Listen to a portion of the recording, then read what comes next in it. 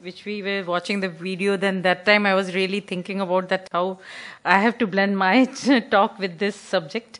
And definitely what being a plant pathologist as well as an agriculture scientist, we are more concerned about the climate change, and I think I would really thank Aqua Foundation who gave me this chance to this platform that where I can come and say few words about related to climate change, though we have our very senior professor here also.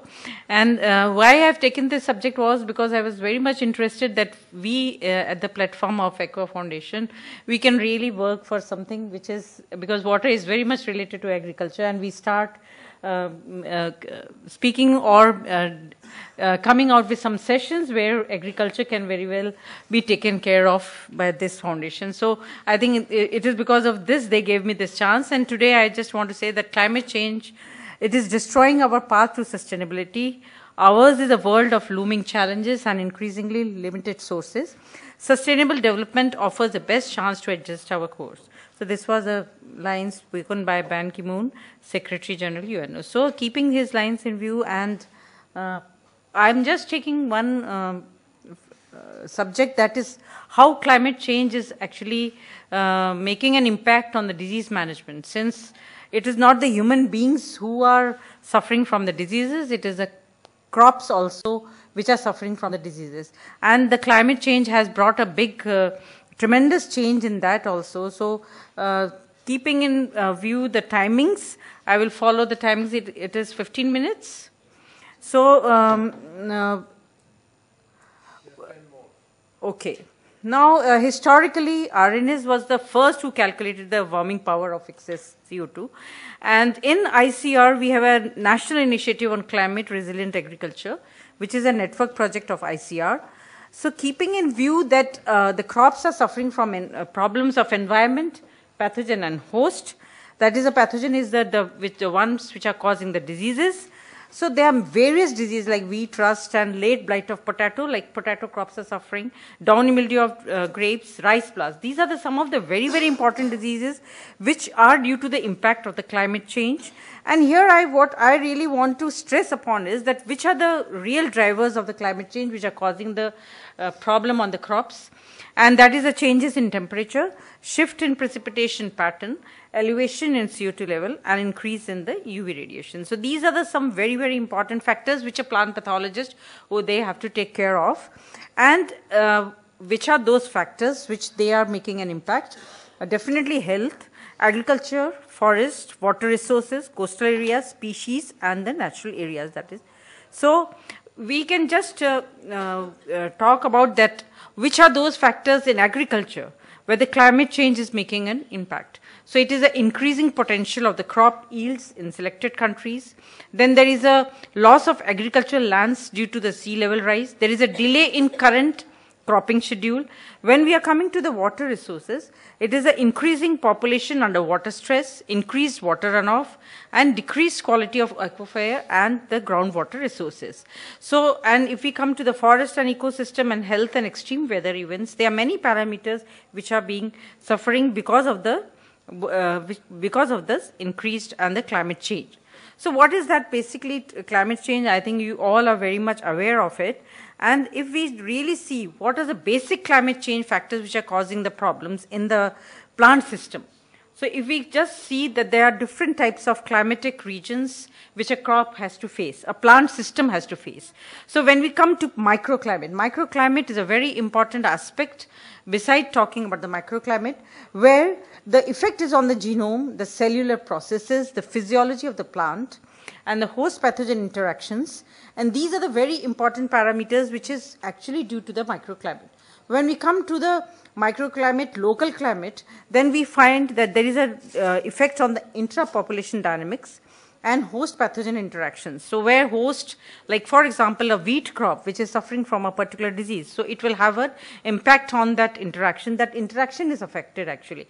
It is similar to the what is a human body is facing, similar the crops are facing, and intra-population dynamics. So all these parameters are being affected due to the microclimate, local climate. Then local climate, how the disease develops. So we have to really take care of the host resistance, that we have to take care of the crops, we have to take care of the physiology with the host pathogen interaction, we have to take care that how the chemical pesticides have to be used, and they have to be, in particular, especially in the increasing temperature, we have to be very careful that what systems we should use, that we can make the modification in the management system. Now, as you see that there is an increase in the mycotoxin levels also, and these mycotoxin levels are definitely in very, very important crops like in groundnut. Then there is a change in the vector system. Vector is the carrier of the disease. So these vectors are also being affected by the climates. So we have to overall look all these factors and then take care of the plant disease management. And what are those strategies? So we need to take care where the chemicals actually are leads, which are polluting the environment. So we have to be very, very much, and the talk nowadays, which is very important, that is organic farming. Organic farming has become a very important because of this reason only, because we are having a lot of other technologies, simple technologies, which can be very effective in this particular era.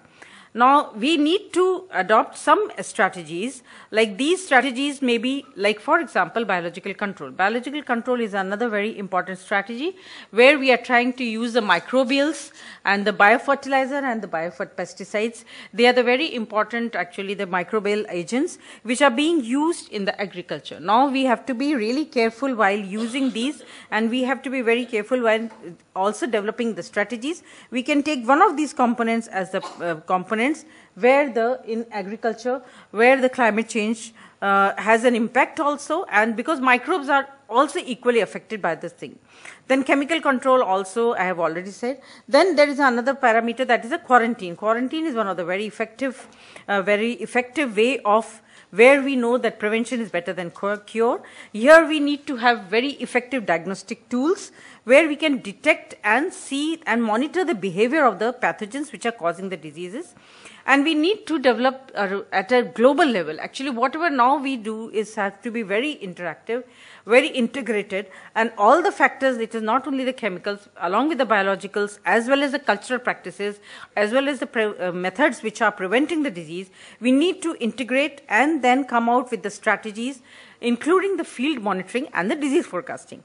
Because disease forecasting is a very another important fact which can help us to actually inform the farmers in time that, look, the disease is going to come because of these particular climatic features, because suppose there is a rise in temperature, there is a cloudy day. Now we know that a particular disease in potato is going to come.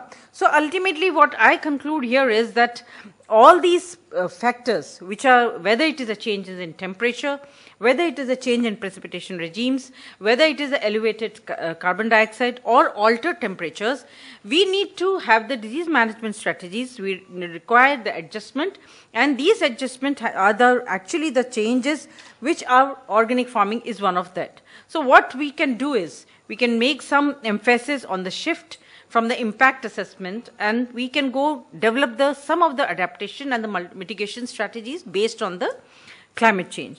Then we can also have the information about the dynamics and evolution. Now, latest, like some of the like one of our societies I'm also working, we are working on that monitoring and developing the strategies of the crop disease. We are going for the global survey. So we are surveying at the global level which particular disease is coming at what type of regime. So since our country is full of different agro ecosystems, I think in this country we have to really go for such type of technologies, and where we can really, since water is a very important aspect, and keeping that in the view, we can really go for such management. So there can be no plan B, so think globally and act globally. So what we are doing is that Earth is not dying, it is being killed, and the people who are killing it have names and addresses. So we all know that this has been spoken very well by many of the authors and many of the speakers.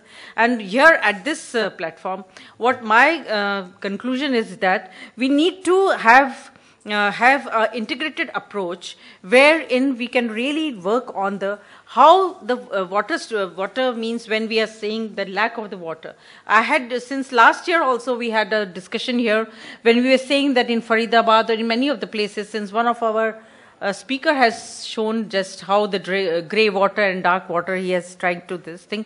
We also see as an agriculture scientist, I think this is a platform where we can also have one of the sessions, or maybe we can have one of the brainstorming sessions which are related to the agriculture and the water system. And again, I'm thanking to the organizers, as well as I thank the chairman to give me the time and allow me to speak at this platform. Thank you very much.